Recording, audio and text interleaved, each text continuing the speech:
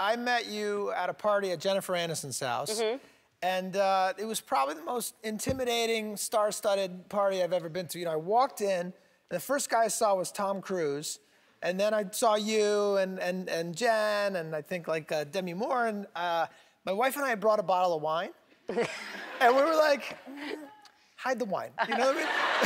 Put it in your purse, throw it in a bush, get rid of it. This is... You're the only one with a bottle of wine. They don't need our $2 bottle of wine. You never know when you go to a party. If it's an intimate thing, it's nice to bring wine. But when it's a giant thing and you're... It's like, the wrong idea. Oh, well, or just bring it home and drink it yourself. It's waste. Right. It really is. I know. But it was, I do remember meeting you then. That's right. So we it's had a not little like chat. Yeah, we do. What do we talk about? I don't remember. Oh my God, it's I was so inebriated. I'm sure it's all gone. Very nervous at that I think party. we went out to a car and listened to some music. Somebody was playing something in a car for us. Do you remember that at all? Do you really think that happened? No.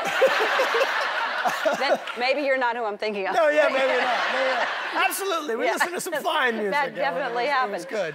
So Horrible Bosses, very, very funny. And Jen, who you're kind of the brunt of all of her vulgarity. She does so many things to you that that must be really, it must be hard to deal with that. Yeah, somebody's got to do it. Yeah. You know what I mean? It's strange, though. It's strange hearing that stuff come out of her mouth because, and you know her better than I do, but it seems like that's not the way she would normally talk, right? No, it's not. Yeah, she seems sort of uncomfortable doing it, but of course I get a kick out of it. Right. And honestly, and it doesn't really need to be said, but she is really the most lovely, sweet, wonderful person, and I'm thrilled that I got to work with her twice. She is. But she texts me sometimes. She takes a picture of what she has to read and sends it to me. She goes, "This is my day today. I have to say this," and it's so horrible. Yeah. It's I mean, it's really disgusting. But she's so funny. Isn't she just so naturally funny and quick? Yeah, and witty, and that Justin's pretty great too. Yeah. They're a good team. Yeah.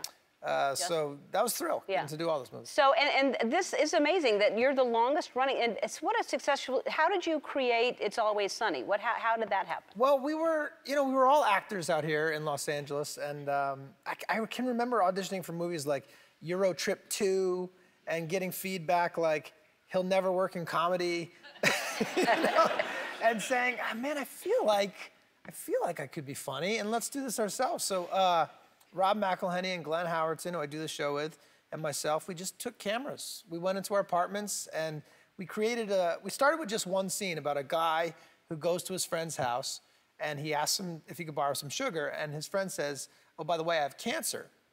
And then the guy feels sorry for his friend, but really wants the sugar also, and is like, well, how do I ask for the sugar again now?